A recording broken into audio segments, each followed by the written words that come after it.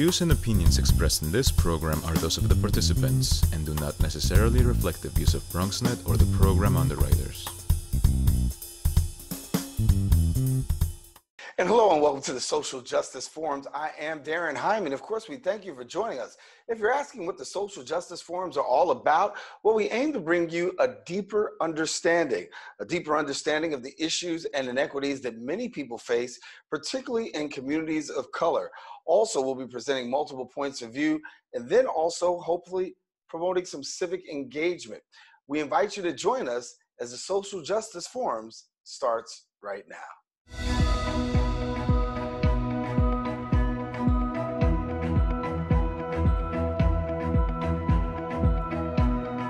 As we're starting here on the Social Justice Forums, we're going to introduce you to a very special organization. It's an international not-for-profit organization that runs youth service after-school programs in United States high schools, and then it also builds schools in developing countries. Their mission, really simple. It's to break the cycle of poverty, illiteracy, and also low expectations through service and education. They're also serving communities where youth who face issues ranging from gang violence all the way to food insecurity and homelessness. I'm pleased to be joined in sharing in their point of view on the matter with the Chief Program Officer of BuildOn, Ms. Kayla Hunter. And Kayla, good to have you. Thank you for having me, Daren. I'm really excited for this conversation. Thank you. And so glad to actually have this conversation and be talking. When we talk about the issue of social justice, obviously for you, your organization is front and center in dealing with a multiplicity of the issues that actually are attached to social justice. But for somebody who doesn't know about BuildOn, what that's all about, just tell us a little bit. Absolutely. So for our US-based programs, we are really focused on empowering young people in our public schools to serve their communities locally and become agents of positive change in their communities, and also to help them in developing a global citizenship identity.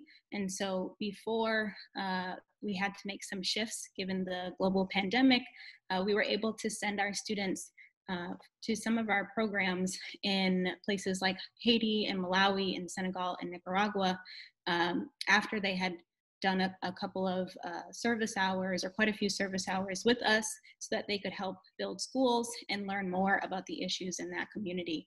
So we do a combination of working with our teachers and our educators to engage our students in conversation about the issues that are affecting their community, and then also empowering our students to find opportunities to be a part of the positive change and engage and participate in service in their schools and in their local communities. Yeah, and when you talk about engaging them in community service, obviously that's major to learn about service, particularly when we're a community that faces a lot of challenge. And so giving back, and talk to us about that, how you cultivate that spirit of giving back and service and really helping students understand how to pay it forward. Yeah, it's a great question. So it's an ongoing part of what we do, right? We never stop doing that.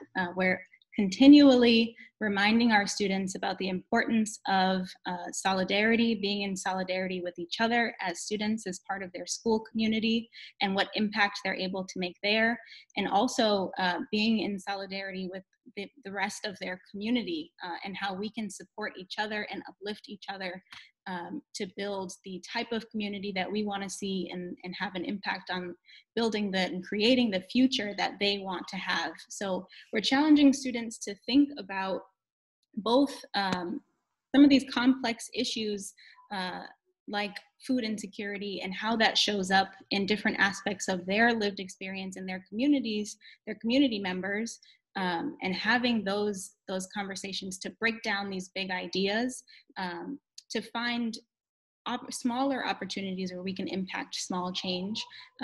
For instance, a lot of our students on a weekly basis will go to a food kitchen, or a soup kitchen, excuse me, and serve. We've also given out food to the homeless. And so where can we identify ways in which we can participate in being a part of positive change when it comes to some of these big issues? We break that down, and then we support our students in getting out there and serving. And so when you talk about issues, right, we know that the United States and of course across the world, there are multiplicity of issues. You do a great job of really allowing students to understand what the issues are. And when we talk about what the issues are, sometimes there is this being naive and ignorance, if you will, a little bit more about the issue education, because I know that's important that before they get out to serve, they got to know what the issues are. Mhm. Absolutely. That's where we spend a lot of our time, and a lot of it is done in collaboration with our teachers. So, for example, around with our science teachers, often one of our annual projects we refer back to is tackling the big topic of environmental justice and having our students guide that conversation. So, making sure that our students lead the conversation and we're elevating their voices and they're driving what types of service projects they want to do is really important and is deeply ingrained into how we work. And so we will go into classrooms and build on what they're already learning in their science classes and challenge them to start thinking about where they can impact change. So often our students will go into community gardens and parks and do service related to that. But the education part is so important, because that's where our students learn the impact of what they're doing and are able to situate when we're going out into our community to serve, how that is contributing to the larger picture. And we find that those conversations are also really important for them understanding how they can be agents of change, because they're not just showing up and putting food on someone's table, but they are participating in their community and really inputting themselves into a larger system and having an influence on that, which is so powerful. And so that education piece is where we spend quite a lot of our time with our students. Yeah, and you use the word students. For somebody who wants to know where you get your students from, how do you go about getting your students? Yeah, so we are partnered with schools, but we do also allow students, or are open to students from outside of those schools to participate in our programming. And it's been a great opportunity. Actually, going digital has made our programming even more accessible to students outside of the schools that we work in. So students can get involved by following us on social media, specifically Facebook and Instagram at BuildOn, or by emailing us at info@buildon.org. And we have after-school opportunities and Saturday opportunities for students to come and learn and participate in service. Yeah, and I want to talk a little bit about the borough of the Bronx, because I know you guys do some great work here in the borough of the Bronx, particularly hooking students up, I should say, with seniors. And I know that some of the work that you guys do has a student-senior connection. So introduce us to that student-senior connection. Yes, that was absolutely one of the first things that our students were interested in continuing to do once the global pandemic required us to shift to digital. And so a lot of our students, again, we're encouraging them to get out and do service on a weekly basis after school. And so a couple of the things we've done specifically with students in the Bronx has been calling isolated seniors who may or may not have regular interactions as we did certainly not with our students, but maybe not with other people as well, since things have significantly changed given the global pandemic. Our Bronx students also reached out to some younger students and transitioning 8th grade students to 9th grade, gave calls to those students to kind of talk to them about what high school is going to be like and prepare them and support them in all of the transitions in schools our students are facing right now with the switch to digital learning.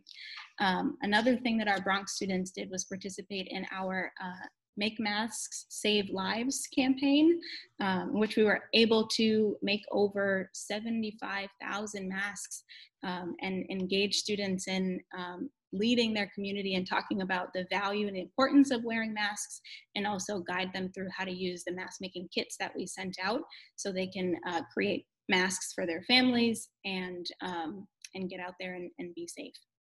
Wow.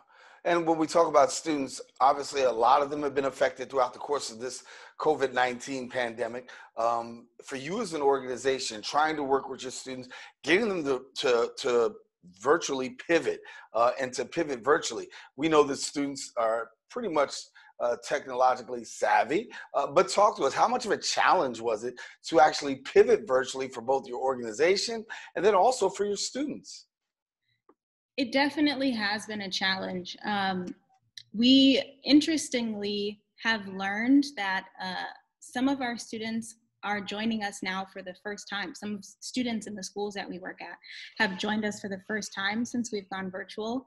So there's a new accessibility to our programming that we're really excited about. But we also have found, in partnership with our schools, that attendance, given distance learning, is a challenge that we are still trying to, prepare to be able to account for better this fall.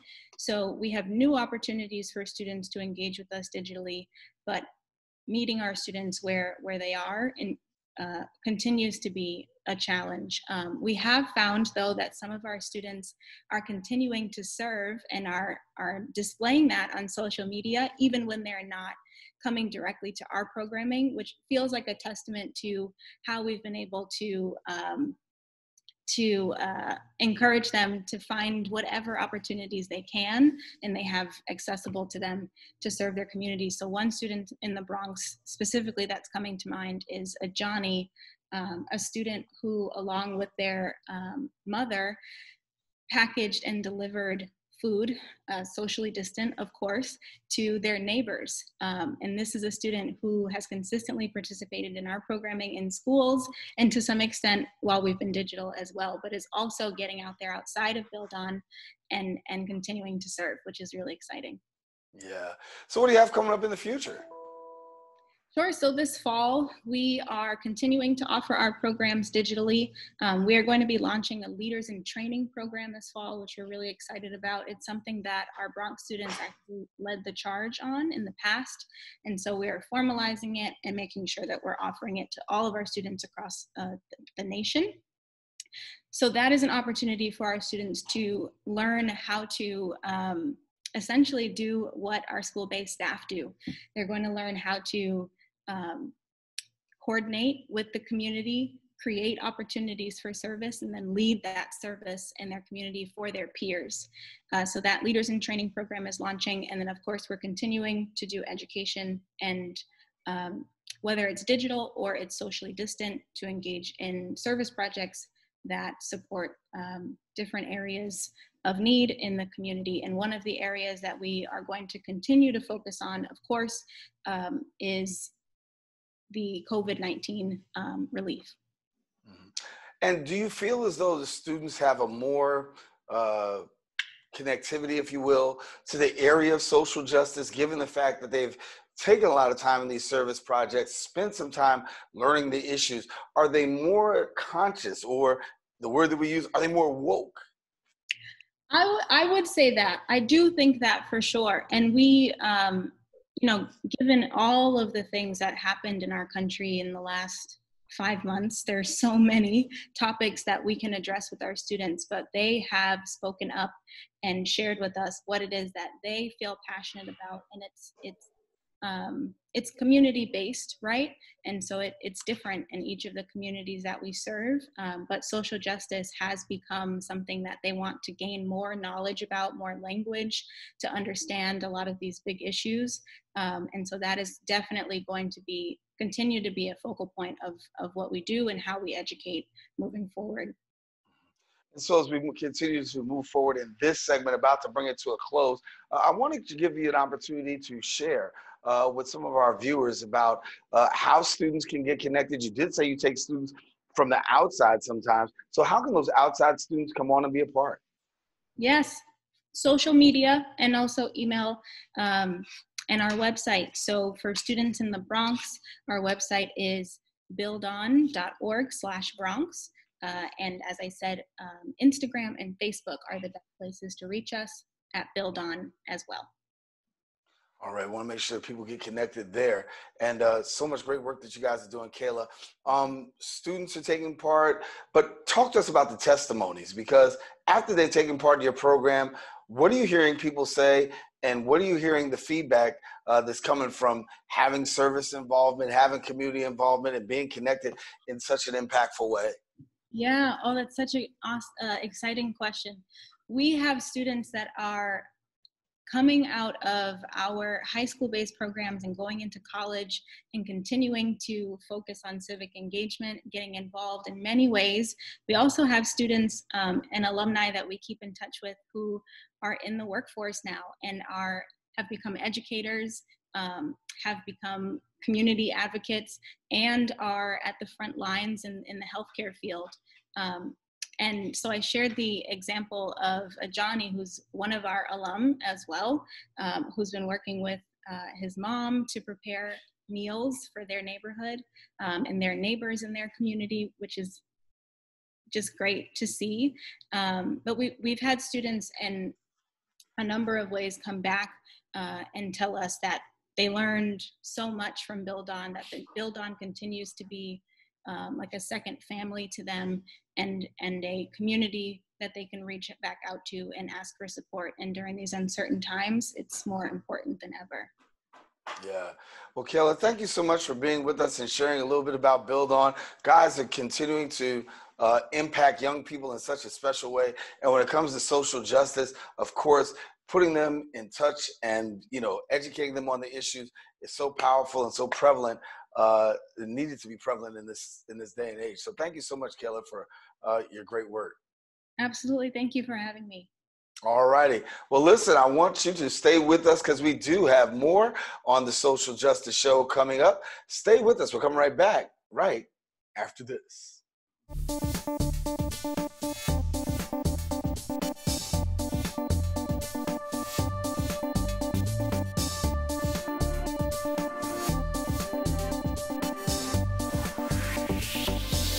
Who's most at risk for coronavirus? People over 65, people with underlying medical conditions like heart disease, chronic lung disease, asthma, diabetes, people undergoing cancer treatment, and people with weakened immune systems. What should you do if you or a loved one is at higher risk?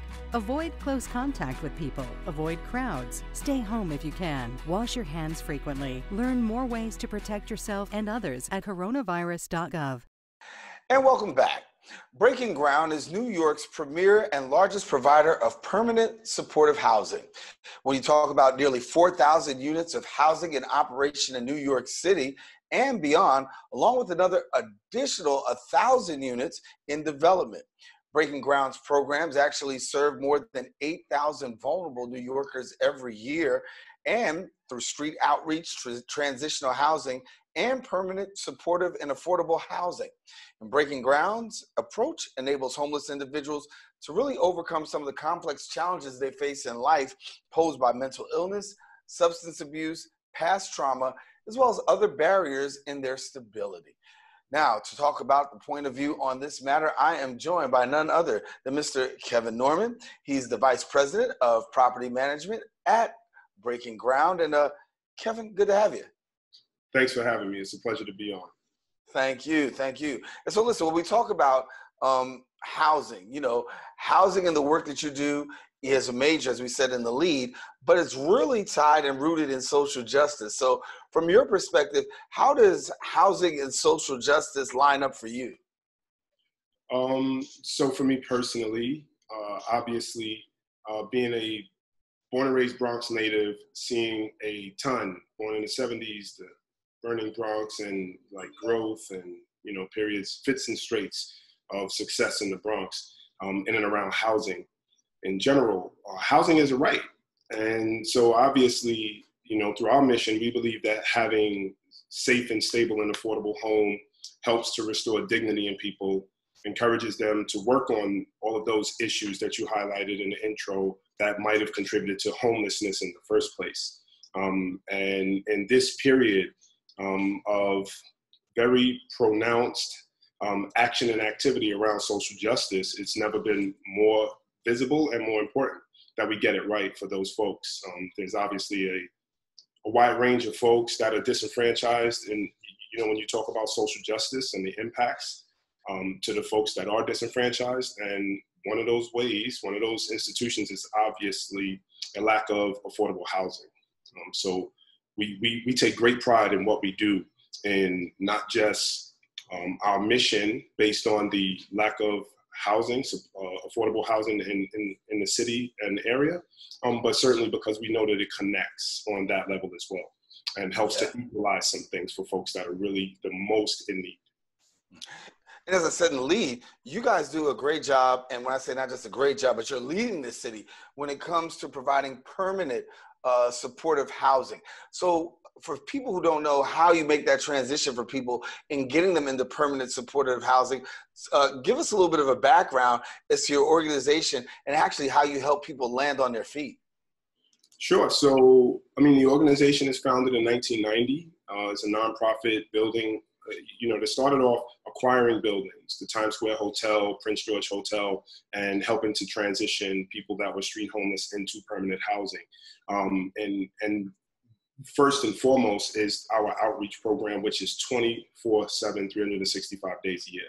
Those folks are on the street in some of the toughest terrain, toughest neighborhoods, and toughest areas as far as socioeconomics go, where we have people that are street homeless and impacted by society that land them in homelessness.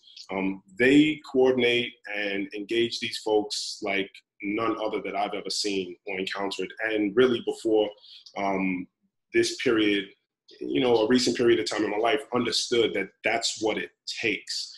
So they work to get those folks into what will be the second leg of the race for us, which is our transitional housing, which are the safe havens that we manage. And there are other folks in the industry to do the same. What the goal is just to stabilize the situation for them around housing. It's not meant to be permanent. It's meant to be a safe place for them to remain and start to be connected to services that help to better stabilize those individuals, both mentally and in terms of environment, while we then go to work trying to facilitate permanent housing for them, which is the third area. The property management piece which is what I run, the permanent buildings. So there's this whole other mix that occurs when folks, while they're transitioning, and once they get into permanent housing, we have teams at each building. We partner with top flight social service organizations that are our partners that are on site with these folks to engage them, assist them with all kinds of day-to-day living aspects, job research, and just the fundamentals, financial management, people that suffer with some of those substance abuse issues, misuse issues, and mental illness issues. We help to coordinate and facilitate resource to them timely is really key. And so that's why it's important that we have folks on site with us. And then outside of our partnerships with those organizations, we have staff that engage them in all kinds of what we call tenant services. They put on events for them. They get them to engage in all kinds of activities so that they no longer feel isolated, that they feel as if they are part of a community, and that they begin to kind of come out of that shell a bit that would have them become homeless, right, in the first place, because that there's some tough decisions that you don't always have control of that lead to homelessness. And so we do a lot of work in all of those ways to unearth those things and then help people feel whole again at every single checkpoint of the three, which is like I said, the outreach, the transitional piece, and then the permanent housing piece. Walk me through a little bit of what's coming through who's coming through your door, not what, who's coming through your door. Because many times when we talk about homeless, there's this actual picture of the most destitute person, no clothes, cardboard box. And there are those. But the reality is, with the homeless crisis that's happening, particularly in New York City, we're seeing more and more people who dress like I'm dressing right now, who look like I look, sure. And you would never be able to tell that they're homeless simply because society is actually, you know, in the way in the times has actually changed what the actual homeless person actually looks like. Yeah, to some extent, that is very true. So we actually, the gamut, right, is who we service. And so to your point, there are people that are highly functioning homeless individuals that don't have a permanent home to be in because it's unaffordable. So one of the beautiful things about our organization is some of the ways in which we have advanced, you know, the way that we develop buildings is to make sure that we also have this element of affordability engaged. Those may very well be people that are living from paycheck to paycheck, and one emergency disrupts their ability to have a home. And they get transitioned into either a shelter or some family member's apartment or something worse, you know, just to kind of highlight the levels that you talked about. And so any and all of those folks are who we engage and see come through our doors. There are people that go through, you know, a simple application process because they are in need of something more affordable and on the verge.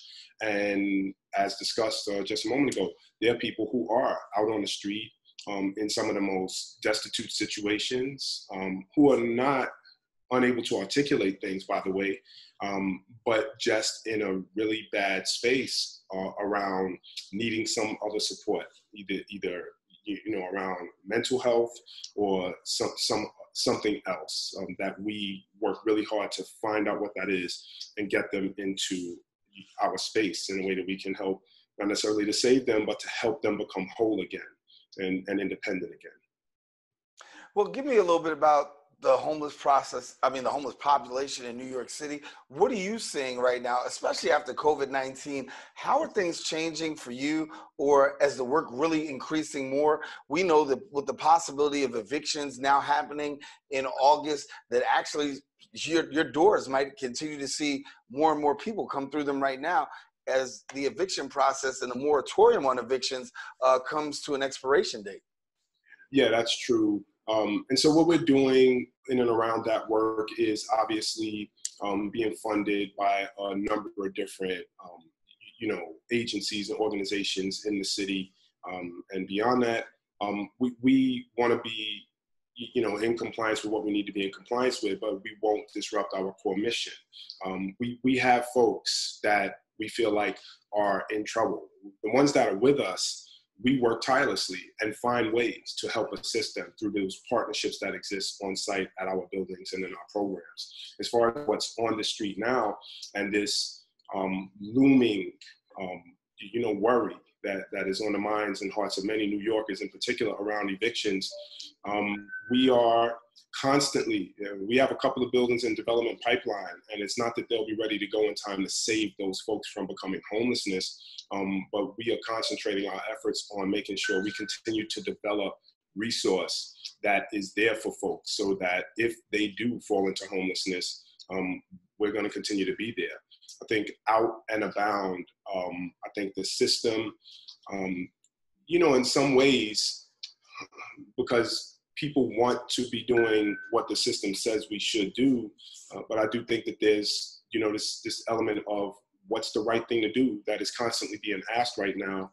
And we'll see the needle kind of move back and forth, I think, on the eviction numbers versus, you know, people that actually become homeless. I think that the courts are going to have a large role in that. And I don't know, the same way that you ask if we're ready for what may occur, I don't know that the courts are totally ready for all of the potential cases that occur.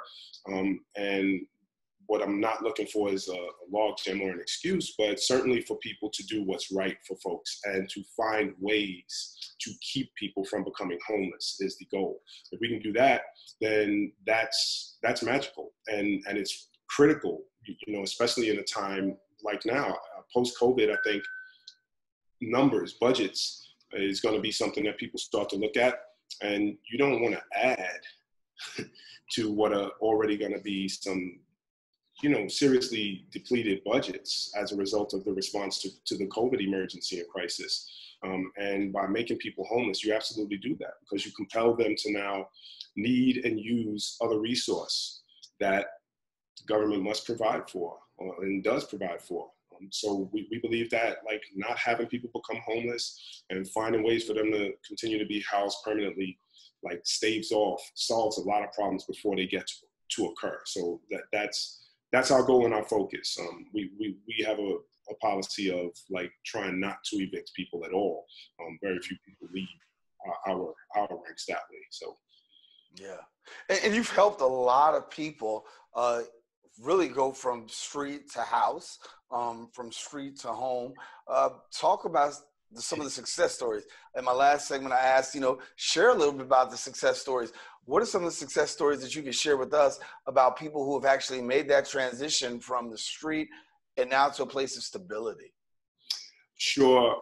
So I could anecdotally tell you a few things. At events, you see it the most. Some of those events that I talked about that are coordinated, I was at a function, nonetheless in the Bronx, at our building in the Bronx, the Brook, which is this 2020, 10 years old. It was built in 2010, 10-year anniversary, where many of the tenants there at that building got up and gave testimonials that said when they first arrived at our building 10 years ago, they were in really troubled places. That since then, whether they had bouts with the legal system or bouts with substance use and misuse or other illness and ailment, they are now stabilized in a way. So many of those folks are working full time, once again, independent, reclaiming their lives. And they tell you this, many people have written us things and said tremendous things in passing. And most recently, while I was out of the building, the tenants they engage and say, thank you. If not for this, I would really be unable to say where I'd be right now.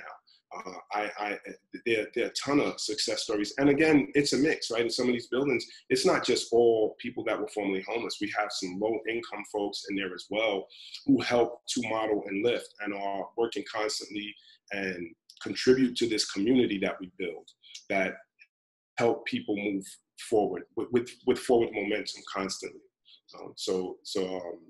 In terms of numbers, I fall flat today and be able to give you numbers on people that have transitioned into us and out into home ownership. But I can certainly tell you that there's no shortage of people that approach us every time that I'm out and that let us know that what we're doing is profoundly meaningful to them. And if it's meaningful to them, it's meaningful to the communities that they once were in, because they get to be seen as a model of someone that can transition from that into this, and certainly to the community that they are currently in, with folks that are struggling to yet come to grips with whether they can do that and be that. So that's the way that we try to make the magic, is by example as much as the programs that we put together.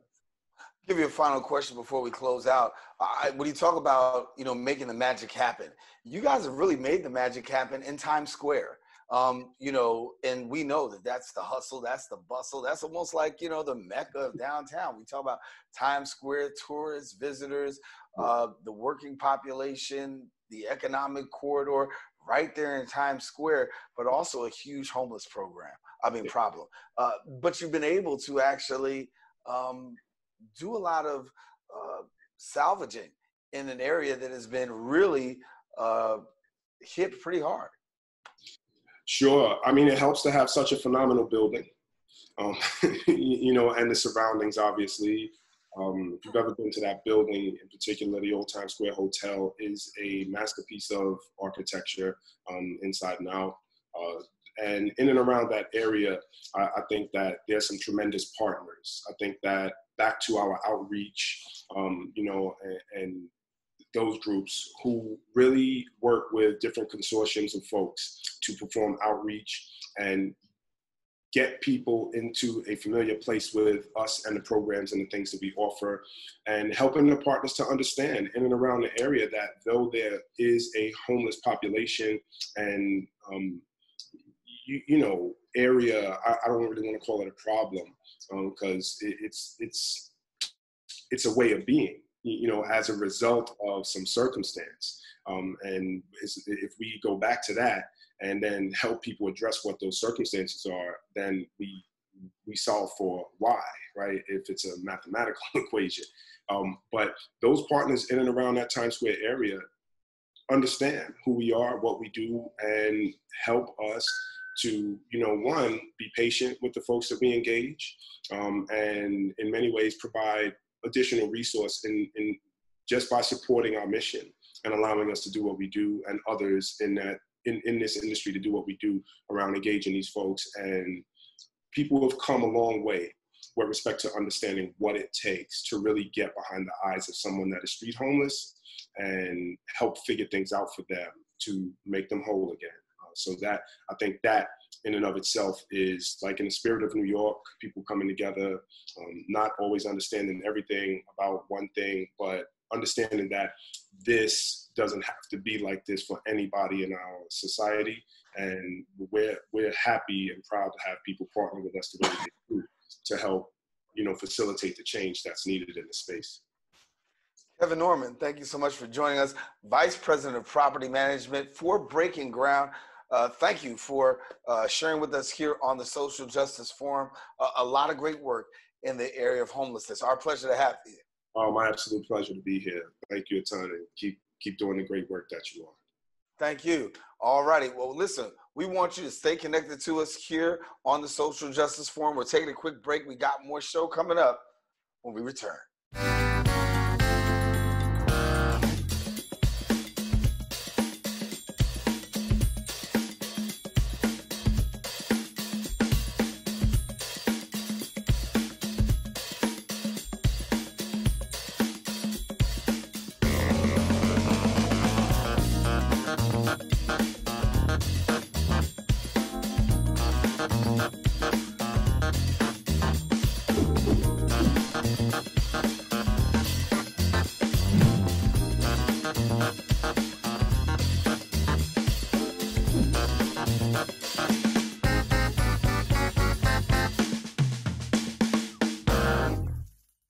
Many individuals and organizations are fighting for social justice more now than ever before. In communities of color, they're tackling injustice in the areas of healthcare, employment, housing, and mass incarceration. Much more too. Those injustices are also created to violate fundamental human rights and deny equal opportunities to those that are looking to have just their basic human needs met. Here to talk a little bit more about the injustice and the insight into what social justice is and how we can make things better. Of course, our friend, brother, managing attorney at Polanco Law. He's also political commentator. You see him on our BronxNet platforms, but most of all, you have him here with me a lot, JC Polanco. And JC, good to have you on the Social Justice Forum, brother. Hi, man. Good morning. I'm so happy to be here with you. Good morning. Listen, let's get right at it. Let's talk about, first of all, presidential politics. We know that recently former Vice President Joe Biden has selected Kamala Harris to be his running mate, the first African-American woman to be on a ticket in a major way. What do you think this means when we talk about social justice? First of all, let's talk about what this means for Joe Biden. Did it hurt him or did it help him? We don't know yet. One thing we do know is that this is a historic pick. This is an exciting time for our country as we have the first African-American, but let's be very clear. This is a daughter of Jamaican immigrants and Indian immigrants. So this is the first Jamaican immigrant, South Asian immigrant, African-American, Black candidate for Vice President of the United States. And I got to tell you something. As someone who teaches at the Birmingham Community College, there's a lot that goes into these classifications. I know I'm the first one to say, let's not hyphen, we're all Americans. But there is something historic when the child of immigrants to the United States, especially from the Caribbean and South Asia, gets to be twice elected statewide in the largest state in the country, run for president herself and lose, but then get an opportunity to run as the vice presidential candidate on a major party ticket. This is a very big deal for the country. It's a very big moment for history. Now, there's this politics. So there's a lot of politics involved. There's a lot of questions about Senator Harris. A lot of the people that opposed Senator Harris's campaign for president are now talking about how excited they are Well, in the campaign, we're going to have to hear both sides of her candidacy. We're going to have to not only talk about the incredible opportunity this is for both Black and South Asian Americans across the country in getting their first candidate, but we also have to acknowledge that when she was Attorney General of California and when she was District Attorney of San Francisco, a lot of the attacks that she got when she was a presidential candidate are going to come up. We're going to have to talk about the fact that while she was Attorney General and then District Attorney at San Francisco, she had to be sued by the Supreme Court to have exculpatory evidence disclosed against a defendant that was held in prison. And that there were thousands of incarcerations because of low-level drug use, that there were incarcerations because of truancy. These are things that she's going to have to address. She's also going to have to address, and again, I know your viewers are like, come on, Polanco, don't rain on our parade. I am not. This is politics. She's going to have to address the fact that, in fact, she did accuse the vice president of being racist, that he was friends with segregationists, that he opposed busing. And she was like, I was that little girl. Remember that part of the debates? She's going to have to come out and address that too. Politics is dirty. This isn't beanbag. I'm sure you've heard this quote before. So, it's great opportunity in history, great opportunity for the South Asian community. The Jamaican immigrants in the Bronx have to be excited to see one of their own go up to the ranks of being a candidate for vice president. She's also going to have to answer a lot of those questions. It's going to be an exciting campaign. Yeah, but give me this, JC. Do you think any of this is tied basically to social justice, given the fact that you had the social unrest going, you had the George Floyd, the Breonna Taylor, Ahmaud Arbery, and then, of course, you have Vice President Joe Biden, who was out on the campaign trail amidst all of this happening, COVID-19. And we know that all these things are actually happening. It seemed to be, if you will, a perfect storm for having to insert a woman and then at the same time, an African-American woman. And many people are saying that it's because of the social unrest that actually Kamala Harris, and not taking anything away that she wasn't qualified, because we do know that she is very qualified and capable to be able to run. But how much did the social unrest become a contributing factor in Biden's decision? I tell you, that's an interesting question, and it's going to be one of the ones that a lot of professors are going to lecture and debate on TV. It's interesting because of two things. First, she's eminently qualified for vice president, right? And unfortunately, as someone who studies diversity and inclusion, I have to be honest, I'm concerned about when the vice president made such a push and when our community made such a push about having an African-American woman selected. By doing so, you force the vice president's hand into almost having to pick one, thereby creating an environment where many Americans who don't know any better or are looking for an excuse to disqualify her are going to say she was only picked because, and that's unfortunate. She was picked because she's incredibly qualified. She doesn't deliver any states to the vice president. California was going to vote Democrat no matter what. Now, as to your question as to social justice, considering her record as a district attorney and attorney general, it appears to me that many of the leaders at the forefront of the social justice movement today would not be in line with a lot of the things that Senator Kamala Harris has had her hand on, right? It's very difficult for her to say, I have been the person that has been the prosecutor of thousands and thousands and thousands of Black and Latino teenagers and young adults for low-level crimes involving drugs. It was me. It was I who put people in prison for truancy. Vote for me. I'm that social justice warrior. So the argument that because they selected her somehow, it's a high five to that very staunch social justice warrior at the front of those marches, I think is incorrect. What I do think is this. I think that her selection is symbolic, and it's symbolic for a lot of people in the African American and Latino community to see one of their own be selected to be the vice president for a candidate who is in his late 70s and who could most likely be a presidential, someone who will be president within a matter of a few years, and who's positioning herself to be the heir apparent to the presidency after Joe Biden, which can be a one-term presidency for all we know. So to answer your question, yes and no, her record is not one where the social justice warriors will be excited about. I see it in social media already. It is exciting because it's symbolic. Right. But now let's talk about the vote, because when you talk about African Americans and the role that they play in the voting process, some people will say Joe Biden had to pick someone of African American descent, somebody in a community of color, if he was going to be able to deliver home these votes. Isn't this a true statement? I think there's a lot of truth to that statement, but what I've heard from a lot of African American leaders was that he didn't have to pick someone that was going to be his running mate because they were black. They would have liked it, but Vice President Biden has been clear that if he wins the election, we're going to have our first African American selected to the Supreme Court of the United States, which is a very, very important decision and something that is important for history. So you didn't have to do this. Again, we go back to the have to. There is no more important vote in the Democratic Party than the vote of the African American and black woman, period. It's a vote that's been loyal. It's a vote that the Democrats can count on. And finally, black women have had their voices heard in the selection of Kamala Harris. So this was important. But I've spoken to many leaders who say it's not the most important thing. The most important thing is, what are you going to do about social justice? What are you going to do about some of the things that you pushed for in the past that impacted our community? What are you going to do for the future? Or how are you going to increase black home ownership and Latino home ownership? What are you going to do about helping black and Latino small businesses? That's what they wanted to hear. So, in the campaign, he was going to have the opportunity to go out there and talk about his plans, not necessarily say, now I don't have to deal with those issues. Because look, Kamala Harris, that's not how it works.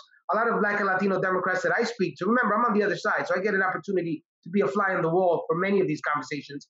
They want to hear more about what you're going to do for our community, how you're going to end police brutality and keep our community safe. That's what they want to hear about. So this election was important. She's qualified to be president, which was the most important issue. And again, as long as the ticket talks about issues that impact the community, they'll be in good shape. We're gonna keep this video because I think this is probably the most that we've agreed in the whole, in our whole time together.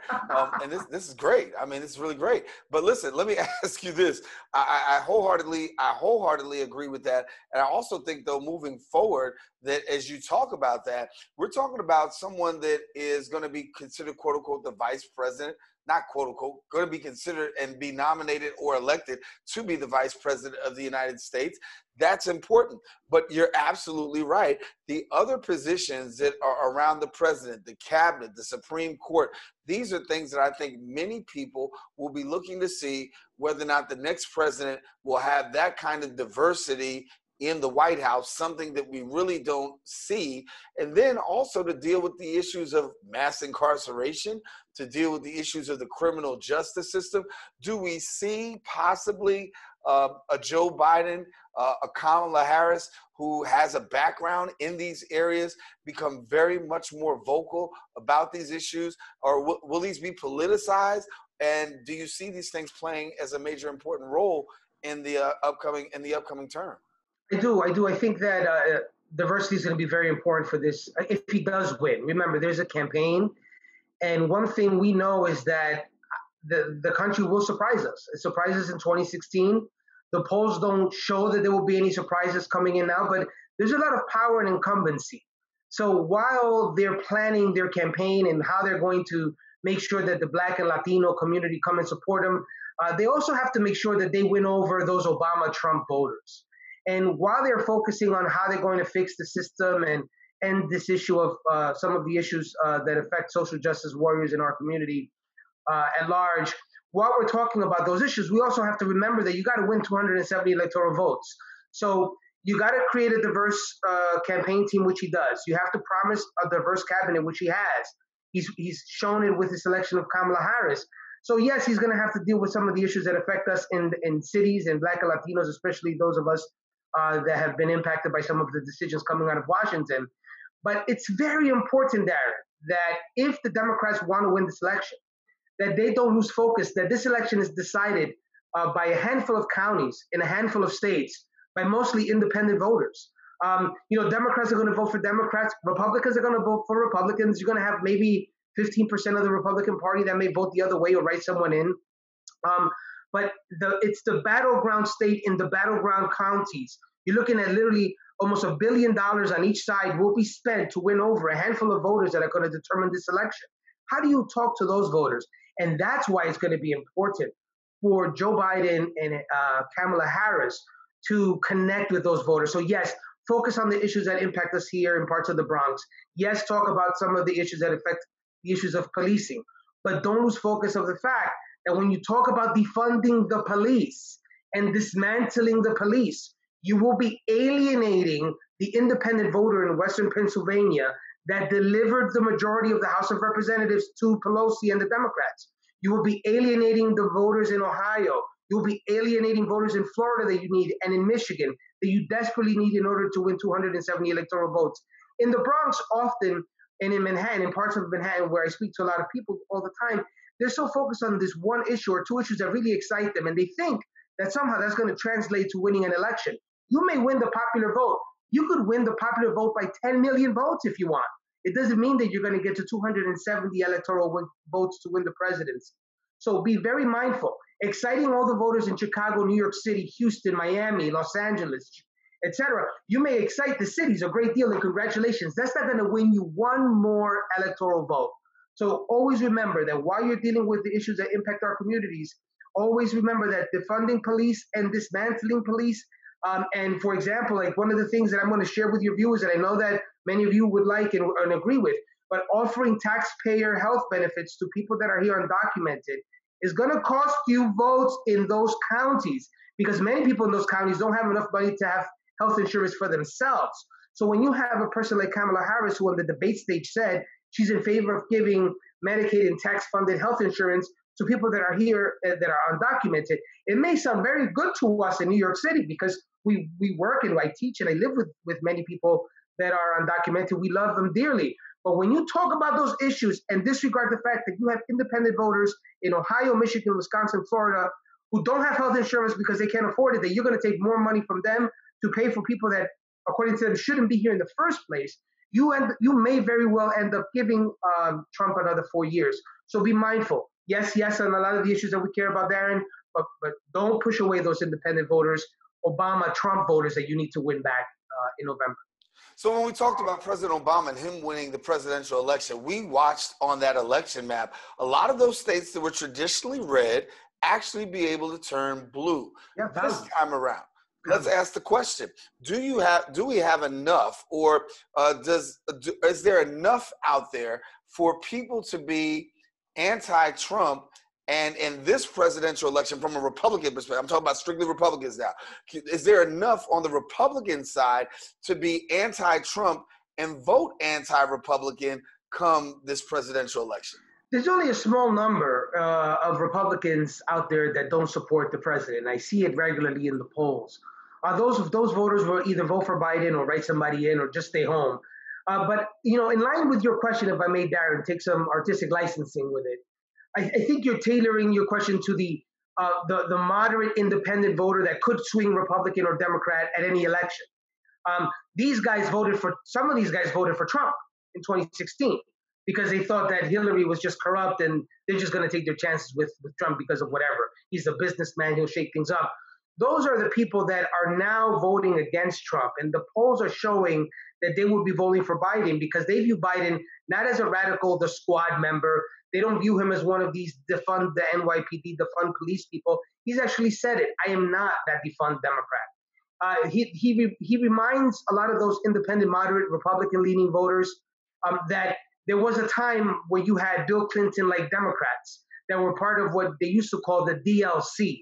These moderate Democrats that were pro-workers, pro-union, but at the same time were conservative or moderate on criminal justice issues. They may find a home with Joe Biden, and there may be enough in Michigan, Wisconsin, and Pennsylvania to get him the election. Remember, this election was truly decided by what amounts to a sold-out crowd at Yankee Stadium. If you could just go in the middle of Yankee Stadium and look around, that's how many people decided this election last time around.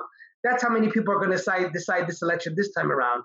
It's how you connect with those voters. And I think that the more you have vocal Democrats out there focusing on fringe issues like socialism, like universal socialism on almost everything that you've heard about here in New York that is very popular in New York City. So when you talk about socialized medicine, when you talk about socialized income where everybody gets a minimum yearly income, When you talk about socialized housing, where everyone gets housing and everyone should pay a minimum amount, that kind of talk may sound very good to us. When you talk about canceling rent, sounds great to a lot of us. But when you get out of New York, the New York City bubble that we live in, that doesn't sound too good. And it's going to cost the election in some of these parts of the country that I'm concerned about. So if you're a Democrat and you're a socialist out there and you want to talk about canceling rent and canceling this and giving everybody this and that, as if this was an Oprah Winfrey show, you may end up costing your guy the election in November. Yeah, 56% of eligible American voters did not go to the polls in the last presidential election. Are we foreseeing this possibly being the case again? No, not at all. The kind of turnout that we're seeing, Daren, is incredible. There's a lot of energy on both sides of the aisle. We saw it in the Bronx in the last congressional primaries. We're going to see turnout like we've never seen before.